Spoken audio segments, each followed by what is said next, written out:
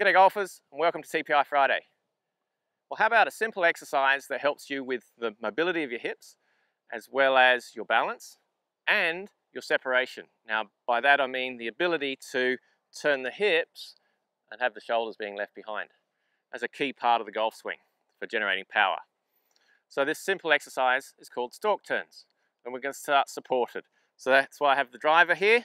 So you can have the driver out in front of you, put one foot behind your knee there, and then we're going to get that knee going across, but not just the knee, we're also going to get the hip involved. So we're really getting some mobility in the hips, some external and internal rotation. And then once you get the hang of that, then take one hand away, and now we're really challenging the balance, and then let's see if we can get it with the hands on the shoulders. So really challenging that single leg balance, and then have a go with the other side. Now that's tougher than it looks. Start supported, really get that hip, not just the knee going across, get the hip involved as well. So hip rotation, getting mobility in the hips, separation, being able to turn those hips without the shoulders, and your single leg balance, which is clearly very important in the golf swing. Thanks for watching. I'll see you next week.